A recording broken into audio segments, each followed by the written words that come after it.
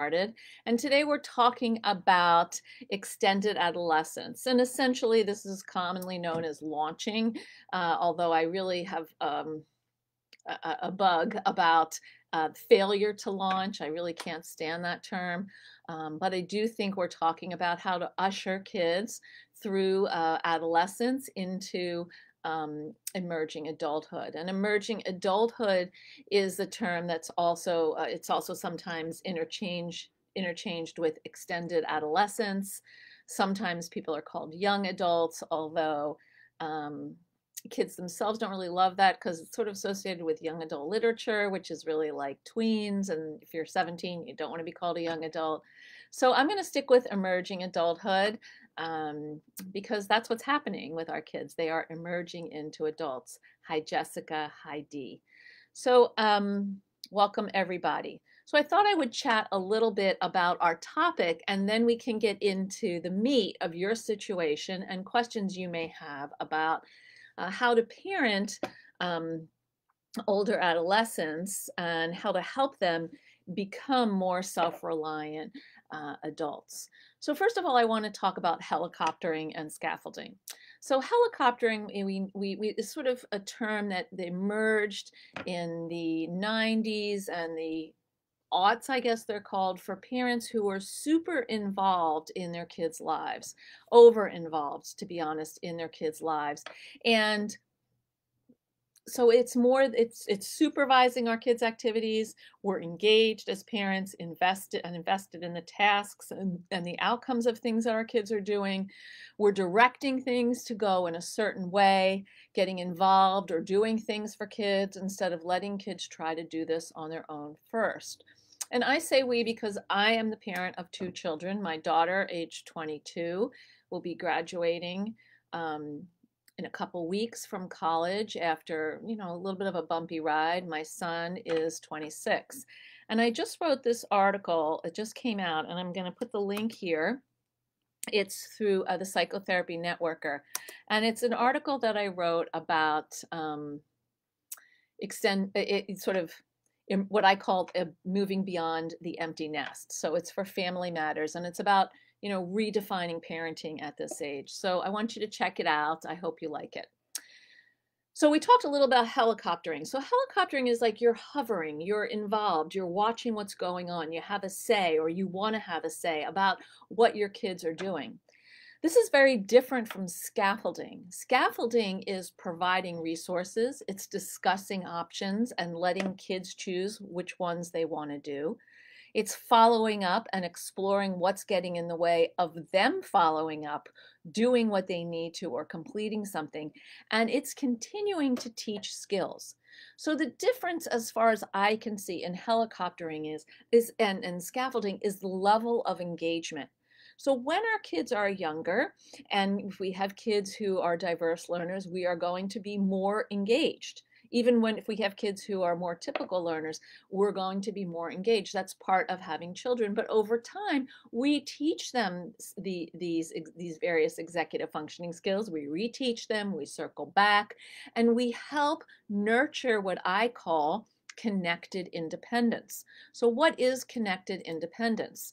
So connected independence is the goal for parenting at this stage, and it's when emerging adults see their caring adults, like their parents or their godparents or their foster care parents, who assist them and offer advice when they seek it, who demonstrate empathy regardless of the situation, and who believe in the kids' abilities to make choices. Parents are there for you, but they're not running the show. B asks, is helicopter parenting bad? I don't think helicopter parenting in and of itself is bad. Again, I'm not really into the good or bad dichotomy. I'm talking about what works and what doesn't. And helicopter parenting actually doesn't necessarily foster the skills for independent living that we ultimately want, because we as parents are pretty involved. So one of the challenges that we need to think about is, while launching your teen can be exciting, it's also nerve-wracking, as is your son or daughter or prepares to leave the shelter of high school or even college or vocational program, a gap year, trade school, or something else, it's hard for us parents to understand when to support them and when to let go. What are the signs that indicate they're ready for the independence they desire, but actually may not have the capacity for? And so answers to these questions can be found by looking at how cognitive development, emotional maturity, and psychological issues affect members of the family, not just the emerging adult. Teens with ADHD often need more support for longer than is typically expected for this scaffolding to be successful, but they must participate in its design, because when parents say, this is how you're going to do it, period, no discussion, it doesn't include the idiosyncrasies of how their teens' brains work. And this is particularly important for teens with ADHD. They want to have a say because they spend so much of their lives listening to other people tell them what they should or shouldn't do and how they should or shouldn't do it. And those solutions may not actually work with how their brains think. So when we as parents practice the 5 C's approach that I talk about in my book, What Your ADHD Child Wishes You Knew, it's in my ADHD solution deck, and you can find a lot about it on my website, of course, we foster smoother transitions to adulthood. So let's take a pause right now.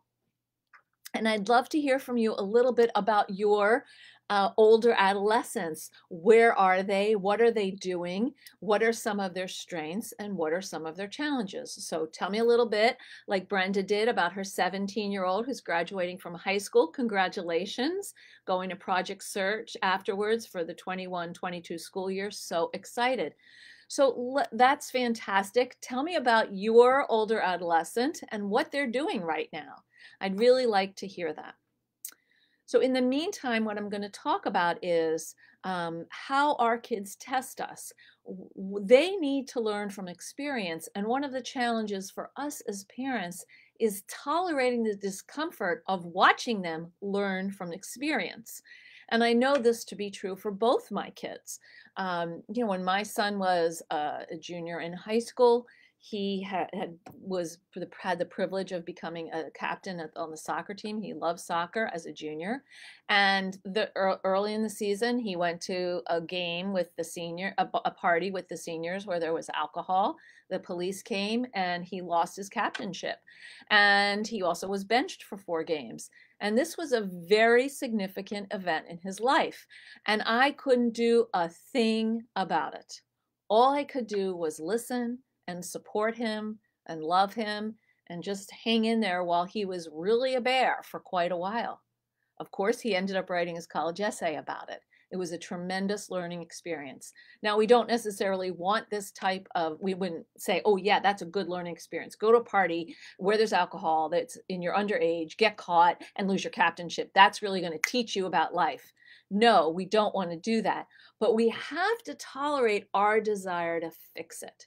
And that was really the challenge. I couldn't talk to the coach about it. I could encourage my son to talk to the coach, and that's what I did, and that's what he did. So it was a really interesting experience. So I'd love to hear, Jeanette's telling me that her son got an apprenticeship. Fantastic. I want to hear what your kids are doing, where they are, and perhaps some of the challenges you're facing in helping them learn to be more self-reliant. Kate says, my 2 oldest daughters are 15 and 17. My 17-year-old is finishing her first year of high school. She's struggling a lot to manage her workload. My 17-year-old is finishing up her sophomore year. She's doing very well academically and is trying to get a summer job this year. Thank you for sharing. So tell me a little bit about your teens and what's going on. Nancy says, my son is 13 going on 14, currently remote learning. School's difficult keeping up with the homework. So we're going to have kids at various levels. For kids with, we know that for kids with ADHD or other types of learning challenges, online school is very hard. It's hard to maintain attention. It's hard to maintain interest. It's hard to maintain motivation. And it's hard to complete things and not get distracted. So for kids right now, what's the focus? Finishing school. And do they have to finish it with the best grades ever? Probably not. I just read an article in the Washington Post that said the thing that would be most helpful for all teenagers is to have less pressure about their grades right now because they've been out of sync for so long. They have to catch up, and kids are already freaked out that they've missed time, that they're not going to measure up in various ways with college or coming back to school and being able to handle it. Cassandra says, hi Cassandra, my daughter attends a high school that's on a community college campus. Fantastic. She's taking college courses as well as high school courses, and will graduate with her high school diploma and an associate's degree. That's awesome. I was very worried about how she could handle the course load because she has ADHD, but she has a 504, and I've worked to help her advocate for herself since she was diagnosed. Bravo. We need to teach our kids how to advocate for themselves. She's involved in every 504 meeting we have, and I always allow her to speak to her teachers and tell them what she feels will help her best. Cassandra, thank you. That's a beautiful example of scaffolding. You're not doing it for her, which a lot of helicoptering is. In the example with my son, I really had to hold myself back. I wanted to call the principal. I wanted to call the coach. I did none of those things. I called my friend who was a school counselor, and she talked me down from the ledge. So good job, Cassandra. And I like to share my parenting highlights with you as I share my parenting difficulties as well. Connie, how can we tell what's age appropriate as far as support for homework? My 14-year-old will start high school next year.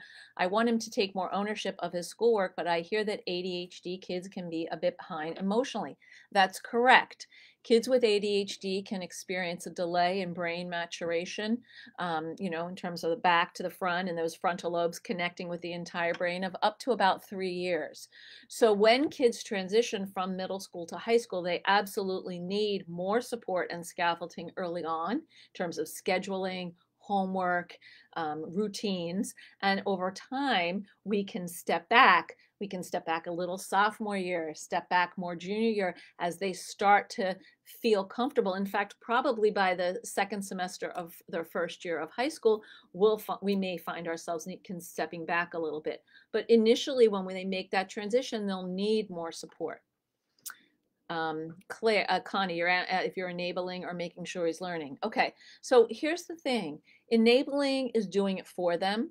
Making sure they're learning is setting up the structure and the situation to help them learn, teaching them the skills, and repeating what you're teaching, expecting to circle back, and sometimes sitting with them while they're working on something that's hard for them, because your presence makes a difference. So if you're rewriting his essay to make sure it's all grammatically correct and sounds good, that might be a little more enabling. If you're letting them turn in their work as is so the teacher can see it, but it's completed, you've read it, it's mostly logical. There are some things you've asked them to go, you could say, hey, there's some grammatical or spelling stuff you might want to check. That's up to them. They turn it in. That is more scaffolding. Claire, my 16-year-old daughter has just fallen away from mainstream education and joined an alternative provision and is thriving in a more nurturing setting. Fantastic. I'm glad to hear that. Her mental and emotional health is very delicate at the moment, I bet. She's focusing on achieving her exams, then we'll consider what is next when the overwhelm is reduced. Well, here's what's interesting. I was going to talk about this a little bit later, but I'm going to go here now. So there are all kinds of things kids can do when they finish high school. It doesn't have to be go to college, whether it's college is an option, a 4-year or a 2-year, but there's also working for a year, vocational schools, a gap year or an apprenticeship, which may lead to something else.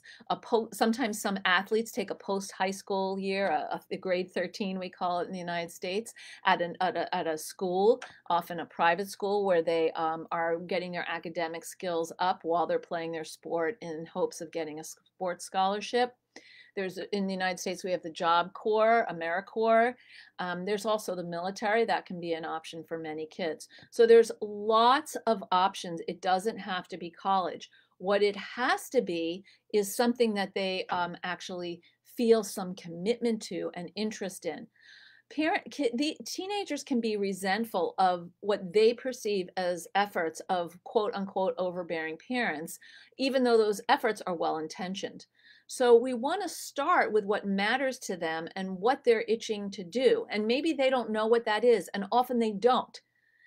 So we want to help sort of identify some choices, ask them to investigate, come back, sit down at a family meeting, talk about it, or sit with them and look it up together. This can be helpful for them to kind of get a sense. Many kids with ADHD and many kids without ADHD are not quite ready to go to college immediately, particularly kids who've struggled with learning. They need a break. And that's fine. Maybe they apply to college and they defer for a year. Maybe they don't apply at all. What's important is what would help them.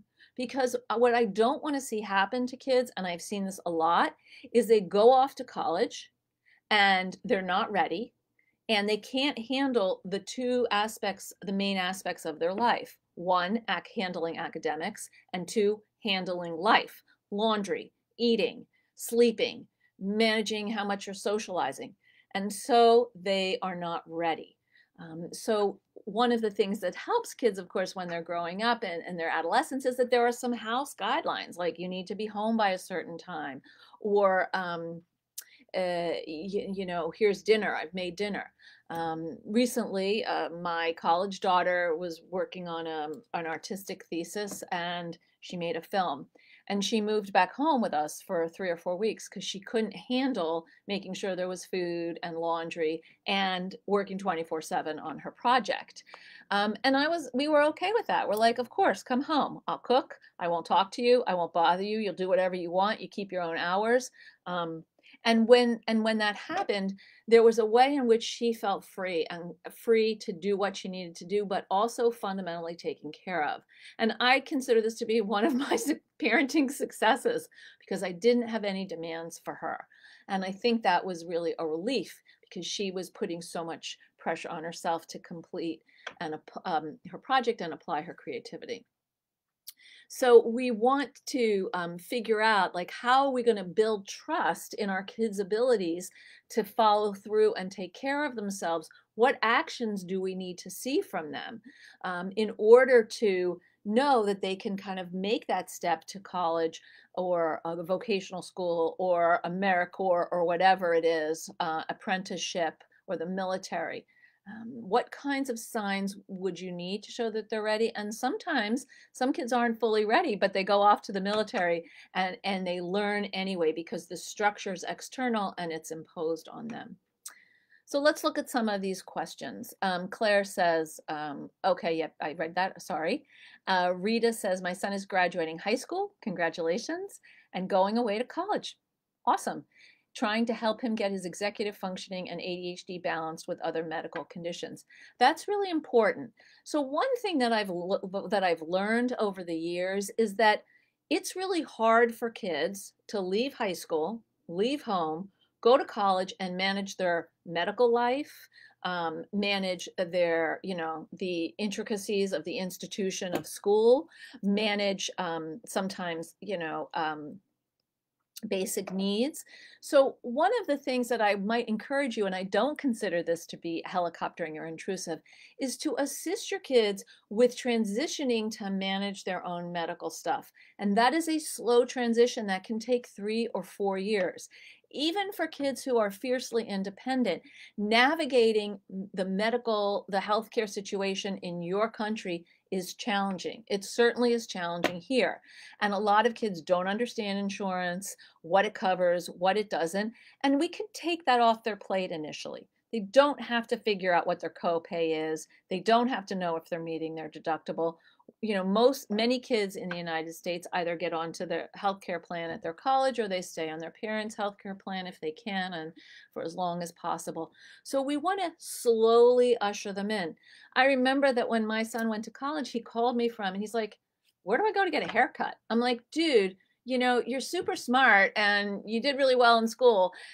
I could have said that, right? But I didn't. I said, well, here's what you want to do. You want to look around, see if you walk into a place, it feels good. Ask your friends where they get their hair cut, and you're going to have to try it out. I mean, this was a fundamental thing. I thought for sure he would know how to do that. He had no idea. So, you know, we want to like just lower our expectations about life skills and let them try to manage school and just self-care for a while. And then we can, you know, they can slowly take on responsibility like car insurance or finding a new dentist. Okay. D, my 15-year-old is finishing 4th year in high school, so it's difficult to get him to be self-sufficient. I'm trying to get him to even just set an alarm so I can go to work early, but he doesn't and sleeps in. So if I get him to get himself up, he doesn't get to school. It's hard. I've supported him so much, but I need him to try and get some independence from my supports and reminders. So D, I understand that. That makes sense, but he is 15. So, he may not be ready for that. So I think maybe you would want to help set the alarms, and I have a couple of them. And then is there a consequence for being late? I know at the local high school here, if you're late twice, you get an absence, and you're only allowed 9 absences a semester or 8 absences or something. And then if you have more absences, you have to stay after school. So I'm curious what the natural consequences of missing school or being late. Amy, hi, I have a younger one, age 10, and I'm trying to set the stage for future successes later on. At this point, she rejects systems that we might put in place, even with her input, and that results in being late, losing work, losing items for sports. Her teachers rave about her in class, but her life tasks are a mess. We celebrate her success in school, but we're constantly caught wondering how much to do for her versus leaving her to struggle to figure it out. Will maturity help her stick to systems and accept support with organization? Yes.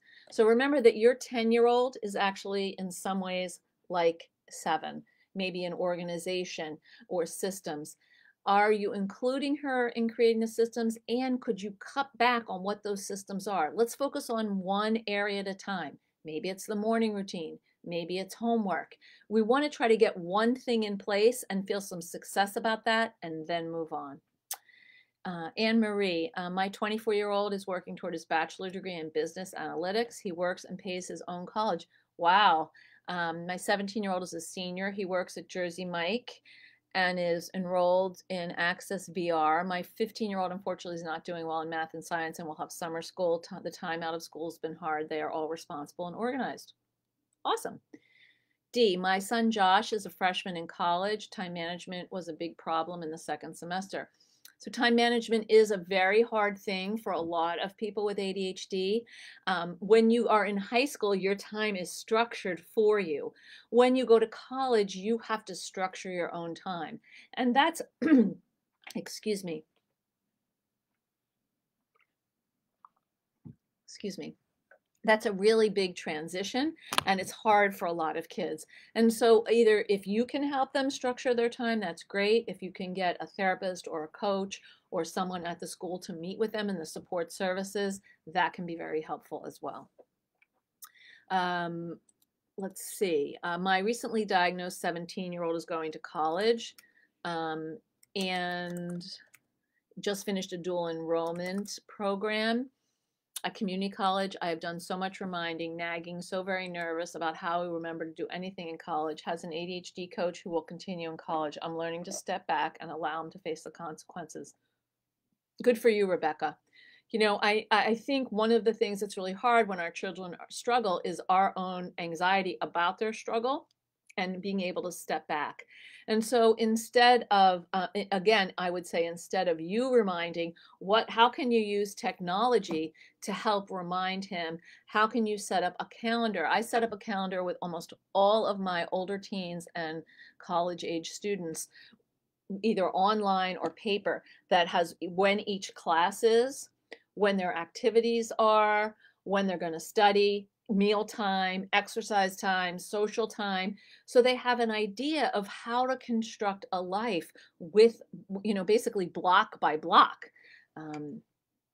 So I'm glad he has support. Katie, I have always homeschooled my children, but I'm starting to believe that my kids need more structure than I'm capable of giving. Is public school good for kids with ADHD? Is it good to have that space away from mom and the structure that school provides? I think a public school can be good for kids with ADHD. Public school can also not be good for some kids with ADHD. It depends on your school system. The most important thing is that your children get services. So make sure you get a 504 or an IEP so they're receiving the support that they need. And sometimes that structure can be really helpful. They need time away from you to figure out how to live their own life and be their own person. Sometimes not. It depends. Claire, whatever my daughter decides to do, she will need she will need to be supported with her executive function. She's incredibly talented and gifted, but struggles massively in the area of planning and organizing, getting started, and staying with a task. So, Claire, it's very clear that you are able to specifically identify what some of your daughter's challenges are, which is fantastic. Does your daughter agree with with what those are? And if so, then you have a map of what you want to work on to help her live more more independently. Now, remember, we're talking about connected independence. So you're part of things, you're talking with them about options, you're just not running the show. Now, in terms of medical stuff or finding a coach, that you might be very useful. Setting up the individual coaching appointments, that will be up to your daughter. I'm struggling to let her fail, but there's a lot of pressure to allow her to feel the consequences of her behavior and decisions. Jessica Leahy wrote this great book called The Gift of Failure. And it's not that she advocates your kids falling, flat on their faces, but she does advocate struggling and stumbling as a way to learn from experience. And that's really what a growth mindset is about. You try something, it works out, great, you keep going. It doesn't work out, you regroup, you reassess, you try something different, etc. Janelle, your 9-year-old is in grade 4. What is your thought on an age that a child should be involved in IEP meetings? Your child could come in in the beginning of the meeting and talk about, what they see as their challenges. But a 9-year-old could be very intimidated by a room full of adults. So you want to check it out with your child and see if they want to come in and say something. But I don't think they really need to be there for the meeting until they're closer to like middle school age. Cassandra, I made the mistake of being overbearing with my oldest child, and I regret that I didn't just allow her to take the lead.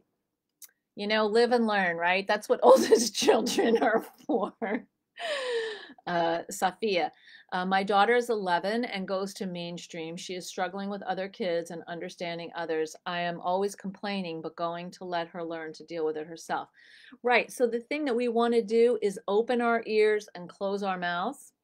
We want to open our ears to listen, to use that compassion, that second C of my 5 C's, to meet our kids where they are, and to ask thoughtful questions so that they can come to some conclusions. If they want your opinion about what they should do, then you can say, I don't know what you should do. Here's what I see are some options. Safia, I need to let her do the best she can. I always tell her I'm proud of her. Awesome. She is struggling with SATs practice paperwork, but I told her it's not important. I think that means SATs, but I'm not clear. D, I allowed my son to attend when discussing strengths and to share any worries he had. Otherwise, I asked him to be taken back to class. He couldn't cope for more than 15 to 20 minutes either. Thank you, D. That's really helpful. Safia, I still help my daughter with her work as she won't stay focused if I'm not there. That's okay. It's a body double kind of thing. You're there doing your thing. She's there doing her thing. If she has a question, you can reach out to her. Cassandra, I failed my first semester of college because all of the scaffolding that I had when I was in high school was removed and I floundered. Joining the military was the best thing I could have done at the time. Fantastic. It provided the structure and routine I wasn't able to provide for myself. It helped me to grow and mature. I eventually went back to college, and I did make it much later, and I did it much later in life. I will always be thankful for what the military did for me. Thanks for sharing, Cassandra. I have a friend who also was in the military, and he really helped him learn how to organize and be on time and plan things. And it taught him a lot of skills. B, yes, going away to university is where I crashed and burned, but I didn't know I had ADHD, OCD, and depression in addition to my depression and anxiety. I'm sorry about that, B. That sounds really frustrating. And I think the fact that, we know more today and we've helped our kids get a diagnosis or get the support they need can assist them in having a better transition than we might have had ourselves. Nancy, how do you handle the medical if kids are on medication for ADHD? So this is a great question, Nancy. So I think that if your kids are going to college and they're going somewhere where they're leaving the house, I would start working with them now on how to become more responsible for their medication. When do they get refills? How are they going to set alerts on their phone? When are they going to book appointments? How are they going to book appointments in advance? How are they going to remember those? You have to assist them in the transition, and that means sort of sitting with them and saying, okay, let's make an appointment at the doctor. Let me help you through that. Or when you're at the doctor, let's talk about how we're going to transition your prescriptions from home to a pharmacy where you are at school.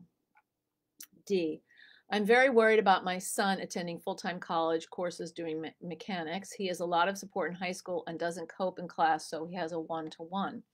He is incredibly vulnerable and easily led. I don't think he is ready as emotionally as he is definitely younger.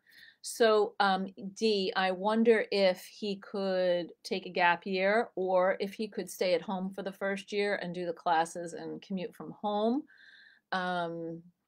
Or, is there a way to set up the kind of support in college that he has in high school? Which leads me to something I want to sort of teach about. So in high school in the United States, kids are mandated schools are mandated to identify and provide services under something called IDEA. They must provide support, monitoring, and instruction if a student qualifies. In college, it's different. It's mandated compliance with ADA federal regulations. So that has to do with disabilities. And the colleges are not required to use accommodations or monitor students. And the thing that you should know is that high school IEP or 504 plans do not automatically transfer to college. When a student goes to college, whether it's a 2-year or a 4-year or vocational school, the student has to check in with the Office of Student Disabilities and register with them and become prepared with adequate documentation. The office staff will determine the level of reasonable accommodations. The student is in charge of notifying the professors, as opposed to high school where everybody knows what your IEP is. You are not necessarily the student in charge of notifying your teachers. The counselor or the parents are. And that accommodations differ from modifications. Colleges don't modify the content of their classes, but they will offer accommodations through the Americans with Disabilities Act in the United States. I don't know what it is in your country. Raquel, my 19-year-old daughter does not want to try ADHD medication. She has never been medicated. Can individuals with ADHD navigate life successfully without meds? Sure, sure. What they need is executive functioning skill report. What they need executive functioning skill support. A lot of it, and they need management tools. So that's, of course, you can navigate life successfully. It's sometimes easier to do it with medication, but it doesn't mean you have to. Maxine, my son is 19 and has a lot happier since leaving school and having an active job. Mornings are still a nightmare, however. I think that's the norm for kids with ADHD. Yeah, mornings are tough, and that has to do with that norepinephrine issue for a lot of kids, a lot of ADHD brains, which is about the sort of internal clock, waking and sleeping, and the regulation of that. And, often there is less norepinephrine in brains, so, getting up, getting started in the morning can be difficult. Rebecca says you're relying on a coach now. Okay, great. Karen says, I have a 12-year-old high functioning autistic son that will be going to middle school for the first time next year. He will be fully mainstreamed with para-educator for 3 classes and attend a class for executive functioning skills, social skills for the special ed program. Wow, your school district sounds amazing. I'm having to learn to hold my tongue and let him ask for clarification himself. Good for you. The kids have to learn how to ask for things. And a lot of kids with ADHD or other types of learning challenges don't like to ask for help. They're embarrassed. They feel like they should know how to do it. They don't want to appear different than their peers. But if you can't ask, you can't get it. And so we want to slowly help our kids learn how to ask. Mary says a 504 is a must. My 11-year-old is a straight A student with an E in conduct. All right then. Maria, my son is 20, graduated home high school at 19. Congratulations. He is checking with his doctor to get updated documentation so that he feels comfortable attending local community college. He's been working hard at a pizza shop for a year now. Cool. He's been doing different jobs at the shop as the owners really like him. His gap year ran over 2020. Not the best gap year for him due to quarantine. I'm encouraging him to take it one step at a time and keep moving forward toward community college for a certificate he is interested in obtaining. Fabulous. And I want to say something about kids working. Working can be fantastic for kids with ADHD because it's an area where they can succeed and where they get positive feedback, and it's not testing the same types of academic skills or educational or executive functioning skills that are tied to education, and so they really can feel they can feel better about themselves, develop self-esteem and a confidence that can then translate into perhaps going to school later. Kristen, I have enough college credits for 2 bachelor's degrees, but still don't have a degree. I didn't discover I had ADHD until I turned 35. Today I have a 13-year-old son and a 15-year-old daughter, both with ADHD. By reflecting on my childhood and recognizing what would have helped me has helped them immensely. Thank you for sharing. That's lovely, Kristen. Heather, my son is 13, so it's challenging to think he's defiant because he's a teenager or if it's his ADHD or on the spectrum. Heather, this is true. Parents ask me all the time, well, is it ADHD? Is it ASD? Is it adolescence? And my answer is yes. It's all of those things in the mix in their brains. So are teenagers who are middle schoolers supposed to push back? You bet. Are they defiant? Yes. Is that, do we want to put a label on that or just deal with the behavior? I encourage you to just deal with the behavior. Claire, thank you so much for your advice. I really feel privileged to receive your input and support. It's good to be in the room with other parent experts. I know for me, Claire, you're most welcome. Janice, does martial arts really help kids with ADHD? Martial arts can be very helpful for kids with ADHD because you're learning self-regulation in the process of actions and you're engaging with people in a very specific way. It can be useful. Kristen, however, I'm still struggling with my own ADHD and it's led to a delay in getting them both officially diagnosed. The booklet I received from the doctor's office is more than I can take on, especially since I have to fill it out for each kiddo. Any suggestions or help you can offer? You know, I guess what I would say is it seems important to fill out that booklet to get the diagnosis. So maybe like fill out 2 pages per day. Rather than try to fill out the whole thing, which can be overwhelming. Break that booklet down. If you have a partner, give them a booklet so they can maybe do one child and you could do the other. Kate, my 15-year-old is not only overwhelmed with the sheer volume of work in high school versus middle school, but it's her perfectionism that really slows her down. She has assignments that have been 98% done for weeks and she won't pull the trigger on turning them in. That must be so hard for her and so frustrating for you. We've tried everything we can to everything we can think of to adjust her mindset and get her to turn in assignments and accept the risk that they won't be perfect. So, this kind of perfectionism, anxiety, I see this a lot in girls with ADHD, and it's a compensation for the fact that they're struggling. And so they think if I can just get this right, then, I'll be in better shape, I'll be okay, I won't get bad feedback, quote unquote. So instead, what I would do is to try turning in some assignments and really talking to her about the idea that there is no such thing as perfection, and that actually taking a shot and seeing what happens will serve her better than not taking the shot at all. So start slowly, and I would really think about getting her, some therapy to work on that kind of perfectionism anxiety.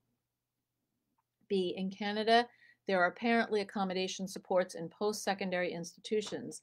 I assume in the US too. Remind your child to access that help. Yes, there are accommodations in the United States. They're just under a different law. So the high school, they're under IDEA, and it's mandatory to provide support and monitoring and instruction if a student qualifies. In college, the school is not going to search you out to see if you're struggling. You have to register with the Student Disabilities Office. You have to plead your case, and then the office will work with you on designing accommodations that make sense. Candace, having my son repeat 8th grade, I just don't feel he is ready for high school. We do homeschool, and he is barely able to do what we require of him.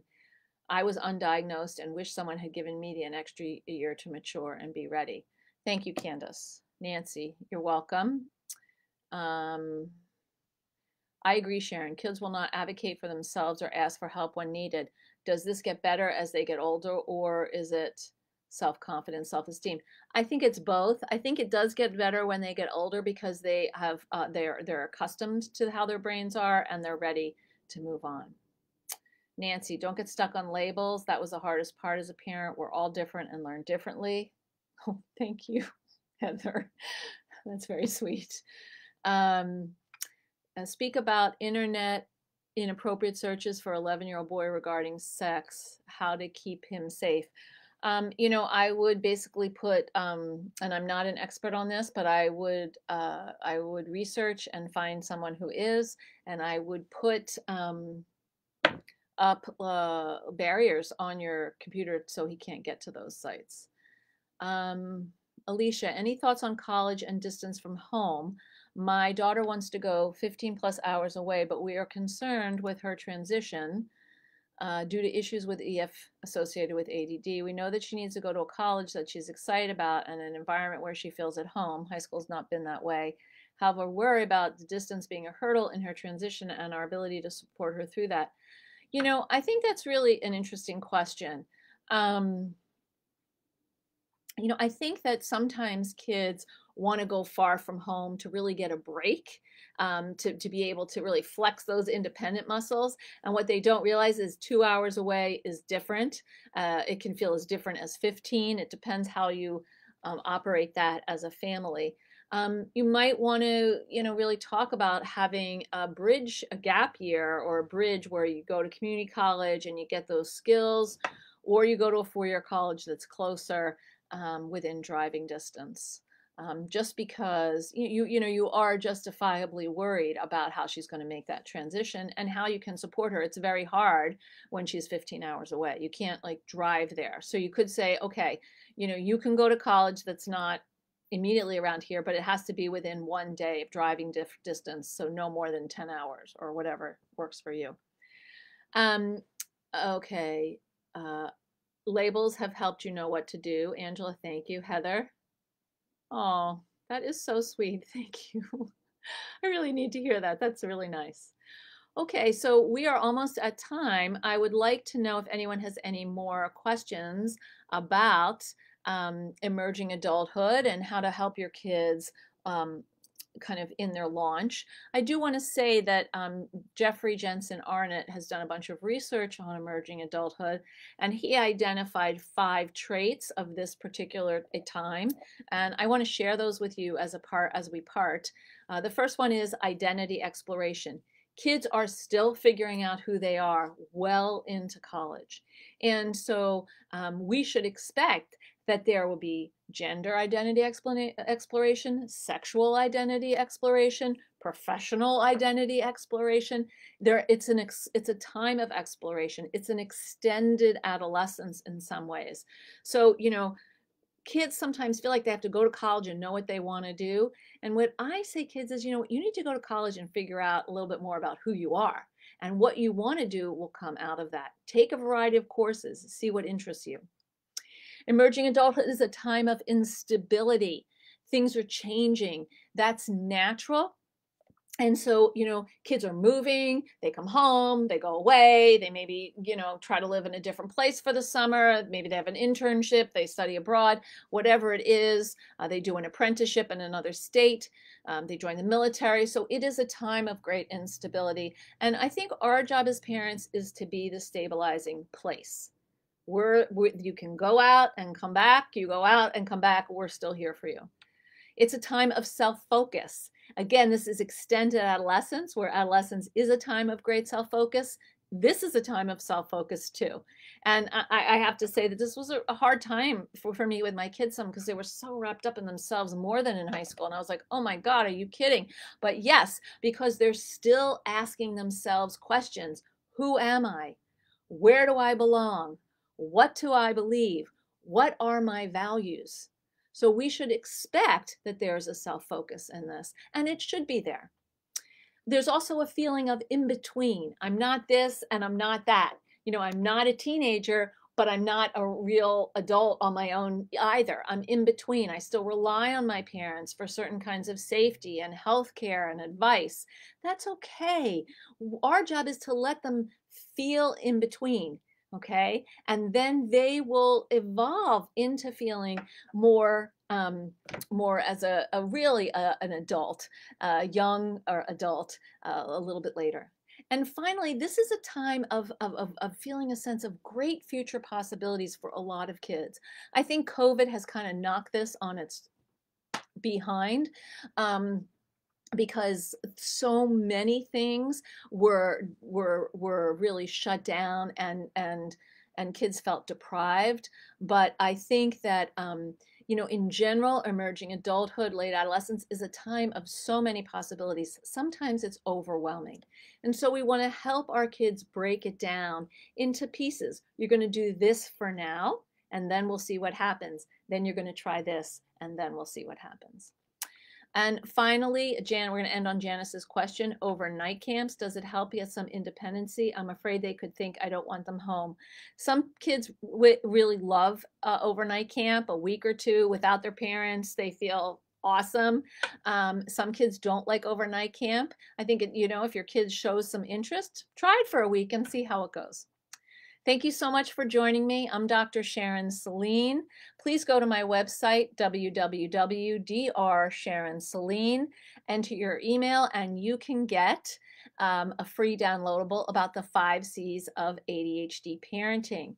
Annie, could you put a link to my website up I'll do it right here in the chat. There you go. So make sure you check that out and you get your free downloadable. Thank you so much, and we'll see you next Friday. Have a wonderful weekend. Bye.